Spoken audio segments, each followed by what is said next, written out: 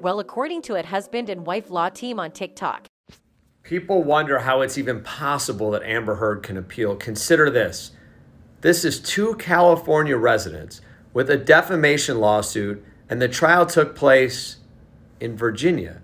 And when the lawsuit was filed in Virginia, Amber Heard's team said to the court, this should be taking place in California. You can't just find a set of defamation laws that is more favorable than California's laws, which generally seem to be more towards the side of protecting speech and the First Amendment, as opposed to protecting, people's reputation and the truth. These are all very important. I'm not making a decision on them. But what if the Court of Appeals, either for Virginia or you get to the state Supreme Court in Virginia, says, we don't want these lawsuits here. The trial judge never should have allowed it here. And on further consideration, jurisdiction should not have been here. Could that be a basis for throwing it out? Probably not, but it's a point that you never know what could happen if the case is appealed. The Court of Appeal in Virginia might not want to accept Amber's appeal because the case was never under Virginia jurisdiction, since both Amber and Johnny are California residents. But the case happened in Virginia. As much as it will be expensive, Amber has a lot of negatives coming her way if she decided to go through with her appeal, since on a larger scale she might not be able to win. On what basis would she even appeal? Will it be on the fact that Johnny lied that she lied? Well, there's enough evidence proving that she actually did lie, that she actually did defame Johnny. So that's already a no-go route. It's not going to be cheap, and considering all the paid experts she hired for this trial, she must be having a really big hole in her financial pocket right now. She still hasn't donated the money she pledged and is now under debt, owing Johnny $8 million. $1 million extra from what she had received from him during their divorce. Karma came back and bit her ass. If she had suppressed her greed and basked in the glory of being viewed as a philanthropist who donated $7 million from her divorce money to charity, she would still be somewhere out there waiting for her appearance in Aquaman 2. But she decided she needed more fame than before, so she asked the ACLU to help her write an op-ed that could be released a day after Aquaman. To boost her movie's popularity, she never mentioned Johnny's name. But it was quite obvious who she was talking about, and this led to Johnny's breakdown in life, where he lost all support from his fans. He was cancelled and thrown out by both Disney and Warner Brothers.